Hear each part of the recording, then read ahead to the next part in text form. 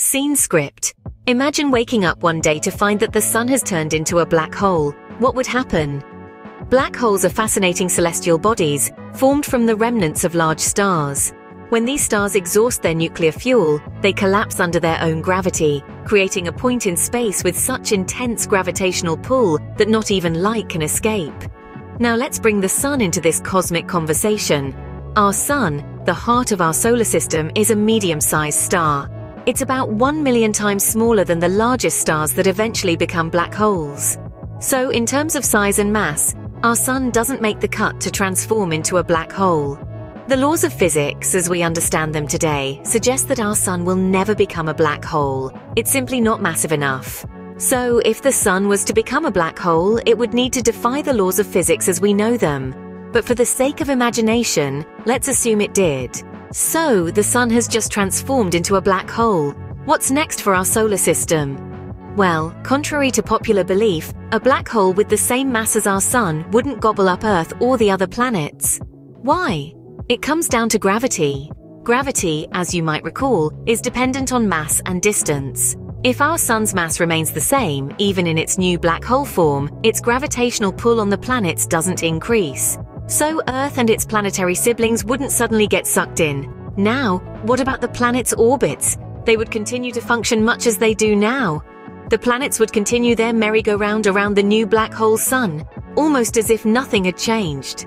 Sure, there'd be a few tweaks and adjustments because of the extreme conditions near a black hole, but overall, the structure of our solar system would remain largely the same. In summary, our solar system's structure wouldn't change much. The planets would continue to orbit around the new black hole sun in much the same way as they did around the original sun. But if the sun were to become a black hole, what would it mean for life on Earth? Let's delve into that thought. The sun, our primary source of light and warmth, plays a crucial role in life as we know it. Its disappearance would mean an abrupt end to these life-sustaining elements. Imagine a world plunged into perpetual darkness, a world where the concept of day and night no longer exists. The lack of sunlight would not only make seeing impossible, but it would also disrupt the photosynthesis process, leading to a collapse in the food chain. But what about warmth? The sun's heat maintains Earth's hospitable temperature. Without it, our planet would rapidly cool down. In just 1 week, the average surface temperature would drop below freezing. Within a year, Earth would be colder than the dark side of the moon, making human survival impossible. So, without the sun's light and warmth, life on Earth would cease to exist in a matter of weeks. But what if somehow we could survive in this new dark world?